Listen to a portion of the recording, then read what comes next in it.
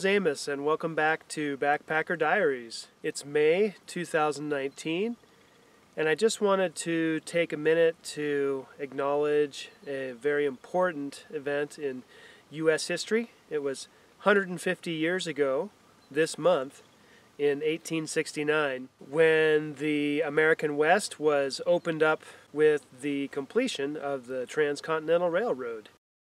There's a spot up in northern Utah called Promontory Point, outside of Tremonton, where the last lines of track were laid, and the crew working from the west met the crew working from the east. After some time, the track was rerouted to cross the northern side of the Great Salt Lake and avoid the steep uphill grade that's required to get up and over Promontory Point.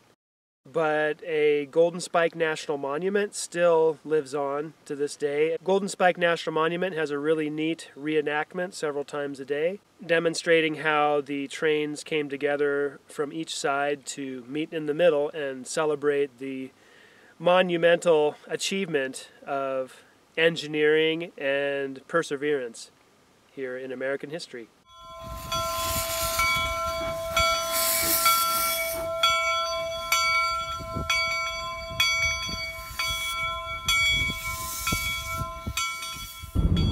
It was May 10th, 1869, when those railroad builders met in the middle finally, with the government subsidies sort of motivating both companies to build faster and connect the two sides, the west to the east, by rail. Both sides were building furiously to sort of capitalize the most on what eventually became the Transcontinental Railroad here in the United States. Mormon settlements in the Salt Lake City area up until that time were still relatively isolated with how much effort it took to expand west on wagon trains typically. But the Transcontinental Railroad changed all that, being only 45 minutes or so outside of Ogden, Utah.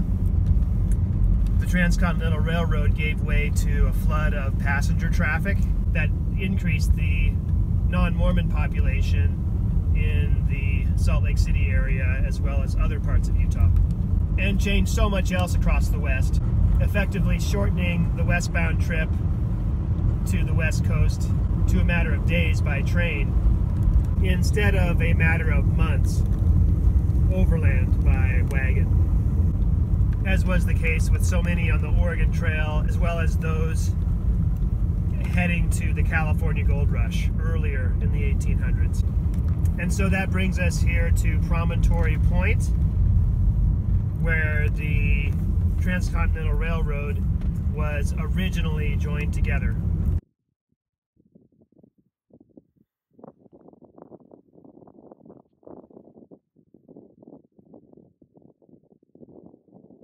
The stone abutments are actually pretty easy to see over the last hurdle presented from the eastern crew headed westbound.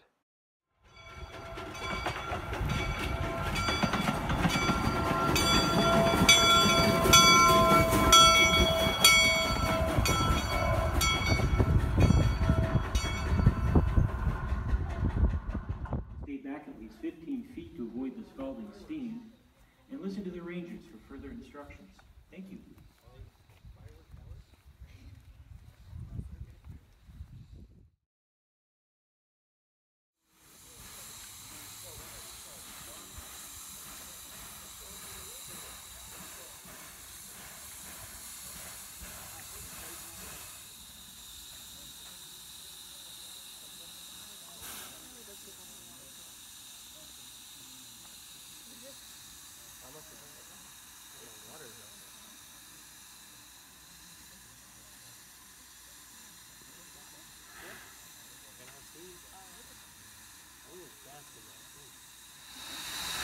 So, why are we here? We are here because the Transcontinental Railroad was completed here. The ceremony date was May 10th, 1869. The spot where they completed it was right behind me. You see the Laurelwood Railroad tie back there. There's a plaque on it. After the presentation is done, you're welcome to walk up and take pictures of that if you'd like, but not now.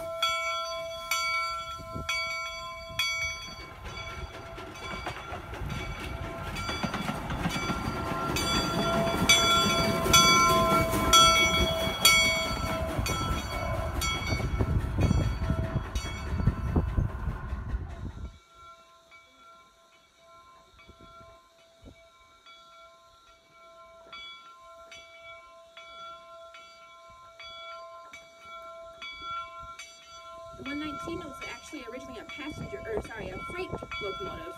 Jupiter was passenger, the 119 was freight. So I just thought it was interesting how, even though the 119 only carried our stuff, it was still as colorful and intricate as Jupiter is.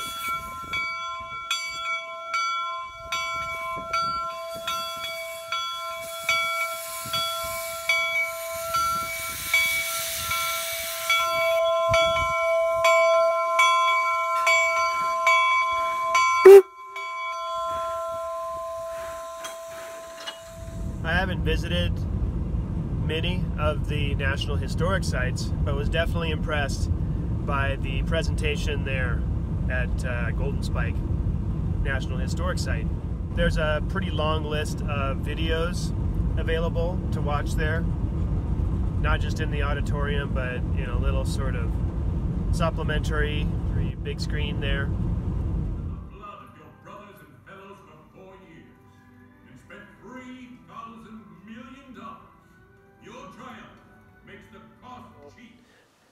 So in this video, I just wanted to pay a little tribute to the completion of the Transcontinental Railroad 150 years ago in May of 1869.